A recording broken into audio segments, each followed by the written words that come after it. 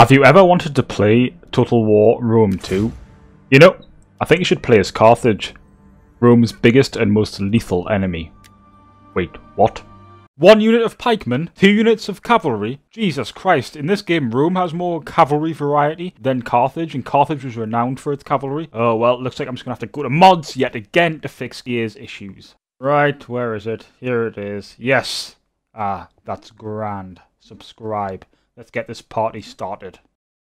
Right, let me just activate this unit mod. There we go. You know what? I think I'm going to increase the amount of soldiers in a unit. That would be pretty epic. I think I'm going to double them. Let's go!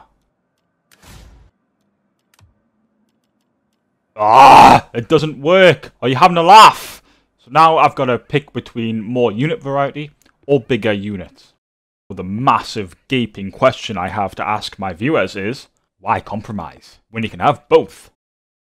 Hi guys, as the introduction suggests, I'm going to be showing you how to change the unit sizes of modded Total War Rome 2 units. I don't know if this will work for any of the other Total War games. It probably most likely will, so it's worth giving it a try if you want to do that. So the first thing you want to do is you want to download and install all of the mods that you want to use with your Total War Rome 2 game. All of them, not just the unit mods, every single mod. Once you've got all of those mods downloaded, you want to go back in, you want to go into your game, you want to launch it, and you want to get to the main menu. And you want to quit out.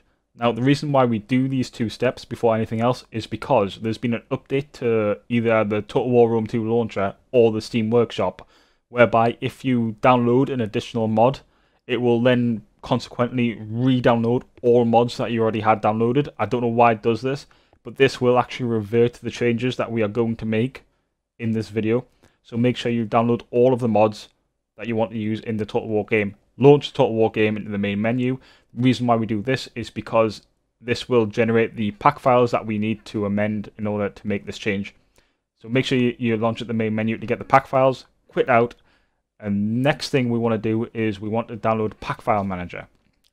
You want to go to this web page here. I will link this in the description below. You want to click on this link here where it says all software releases always. Click here. And you want to download Pack File Manager 5.0.2. It will then download. I'm not going to download it because I already have it. Once you've downloaded it, it will then give you a zip file. You want to extract the entire contents of the zip file into any file directory you want. It doesn't matter. Just extract it to wherever is best for you. You then want to launch the Pack File Manager.exe. That will then ask you for the directories of your Total War games. If you do not have any, if you don't have one of the Total War games, just click cancel and it works fine. You want to basically link it to the root directory of your Total War games. For example, for Total War Rome 2, you would link it to Steam, steamapps, common, Total War Rome 2, and that's it. Click OK to the ones that you have, click cancel to the ones that you don't have, and it will bring up something like this. Then you want to go to File, Open, and you basically want to again navigate to your Steam directory. So Steam, steamapps, common, Total War Rome 2. You want to go to your data folder and you want to click on the pack file that represents the mod that contains the units that you want to change. So you want to click on this little plus sign here. You want to click on the plus sign that's next to DB. Now, the 2 tables that we want are the land units table and the main units tables. You don't need to amend the naval units tables as far as I'm aware.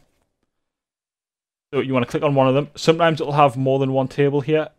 Most of the time though, we'll only have just one table and you only have to amend the one table, which is obviously more time efficient than them having multiple tables to amend. So to change the unit sizes, what you want to do is you want to change this num_men column. Now, as you will see, that these are all of the units that the mod adds into the game. It is very inefficient to obviously change the unit sizes one at a time. Plus, there's a chance of human error there. So what I'd highly recommend you do is you want to right click on the column here. You want to go to Apply Expression. And here you'll see x equal to x times by 2 So I'm doubling the units. Apply expression. It'll highlight everything in red. As you can see, it's doubled all of the units. Well, all of the amount of soldiers that are in the units. And basically, you want to go through and you want to rinse and repeat. So apply expression, x equals to x times by 2. Now, if you are running a double unit mod, you want to obviously times the units by 2. If you're running a triple unit mod, you want to times them by 3. So I'm just going to run through here and I am going to apply these expressions really quickly.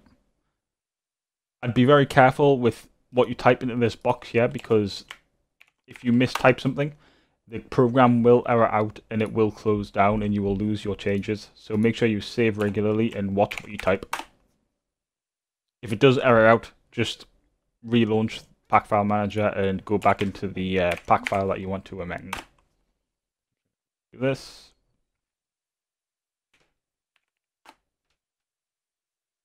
Now, the next thing you want to do is you want to go into the land units tables. Now, this is where you change the amount of mounts the soldiers have. So obviously, if you've doubled the amount of soldiers in a cavalry unit, you also need to double the amount of horses there are.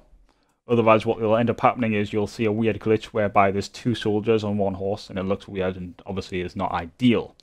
So to do that, you want to go into the land units tables, and you want to just click on the relevant land unit. And you want to go down to num mounts.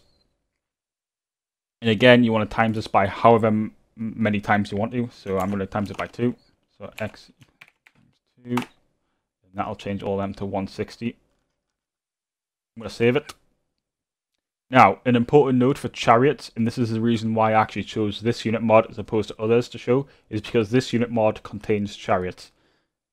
This bit's going to be a bit complicated, but the physical wooden part of the chariot actually counts as a soldier, not the soldiers on the chariot itself.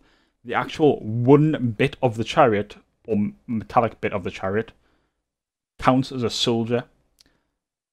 The number of mounts is the number of horses per that one physical chariot. So for the chariot, you actually want to revert the amount of horses back to the original state. And I'll show this in game. So in order to do that, it's easy. You click on this little arrow here, and anything that's a relatively low number, so 8, 4, you just want to click on here to filter them out. Then as you can see, these are all chariots. So I'm going to revert these back to 2. As such. Again, be very careful with this program. It's got very poor exception handling. It just closes down if it encounters anything it doesn't like. So just make sure you save regularly. So yeah, 2 to 24. 24 would be a general unit, I believe. Let's have a look. Yeah, that's a general unit, so that doesn't need to be changed. And I'm just going to go through here and I'm going to amend them all. I'll explain that chariot thing when I actually get in game, because it's a lot easier to explain once I'm in game. So number of mounts, I'm going to save that. I'm going to save, like I said, save regularly, because this software is pretty unstable. So these are chariots. I'm going to change these back to 2.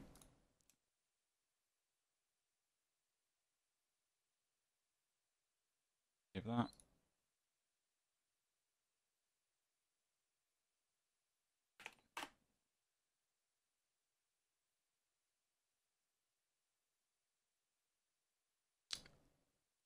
Now, of course, some chariots, you have different types of chariots. You have the larger chariot. Oh, that's what happens when you when it does something you don't like.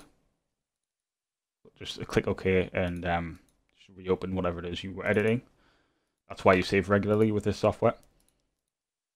Okay guys, so the following footage is basically just the process of me changing the different tables required. Skip to around the 10-minute, 9-second mark if you just want to get on with it.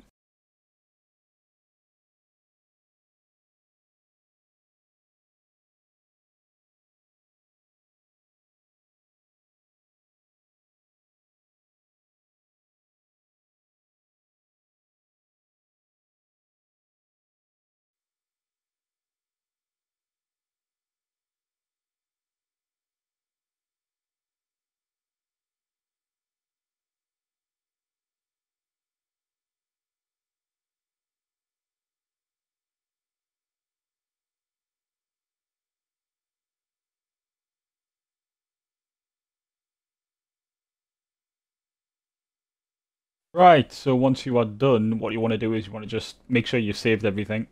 And you just want to close Pack File Manager. Then you want to go to your Steam game and you want to launch Total War Rome 2.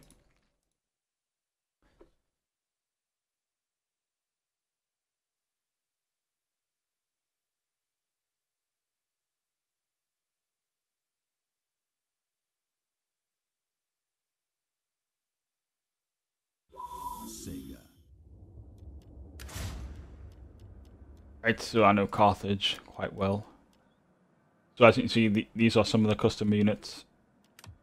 And you'll notice that some of them will be the correct size. For example, the Carthaginian citizen infantry is 320 soldiers, as I've got a double unit size mod on. Of course, the vanilla units are the same. So as you can see, the vanilla units are no problem because they obviously got doubled with the double unit size mods. As you can see, the custom unit here has in fact doubled. Now you'll notice that some of these custom units haven't doubled, and the reason for that is because they are actually from different unit packs. So I'll need to do the same process with all of the packs that I have installed, but just to prove to you that it works in game. So Carthaginian citizen infantry. Let's see if I can record them. No, I can't. So let's see. So for example, where is it? Spears of Bal Hamon. That's a custom unit. Then we can go to a custom unit in... Actually don't know what custom unit there are in Athens. Give me 1 second. Let's go to Webby. I think Reformed Noble Cavalry are a custom unit as well. But this is just to prove that it works. And you'll have to excuse the battlefield. Yeah, I've got a battlefield mod on. That increases the size of the battlefields, but it doesn't work correctly with custom battles.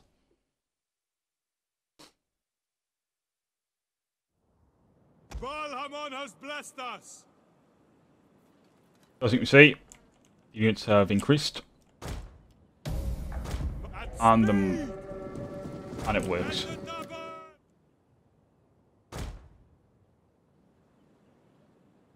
As you can see, the cavalry looks good. There's no weird trickery going on with the riders and the horses. There's the correct amount of riders and the correct amount of horses. That works. You get the point. Now I'm going to show you the chariots just to explain them a bit better. Carthaginian Chariots.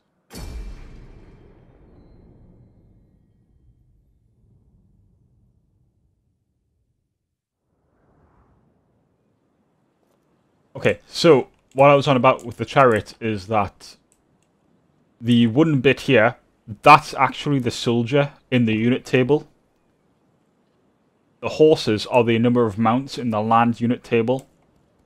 So, as you can imagine, when I clicked on the column to double it, if I'd left it doubled, we would have 4 horses here per chariot, and it would look off. It would bug out. So make sure that you remember that the mounts are the horses, and the soldier, the physical soldier, is actually the wooden chariot bit here. So for example, if there were 2 soldiers on this chariot, that doesn't matter. The soldier table column represents the wooden bit of the chariot here. So just bear that in mind. I'm pretty sure you guys will figure it out because I'm pretty sure you guys are smart enough to do so. And so yeah, you basically want to repeat that for all of the different unit packs you have, and that should double the units for you, or triple them, or whatever. I'd highly recommend that you obviously go through and check most of the units to make sure that all of them are doubled correctly before you start a campaign, because there's nothing worse than, you know, playing as Egypt and then working your way up to the Gallic area and found that those units haven't been doubled correctly. You know, that's your campaign ruined essentially. So make sure that they've all been doubled correctly to start your campaign. Any questions? I know it was a bit complicated just with the chariots. Just post a comment with any questions and I'll clarify things. Thank you very much for watching, and goodbye.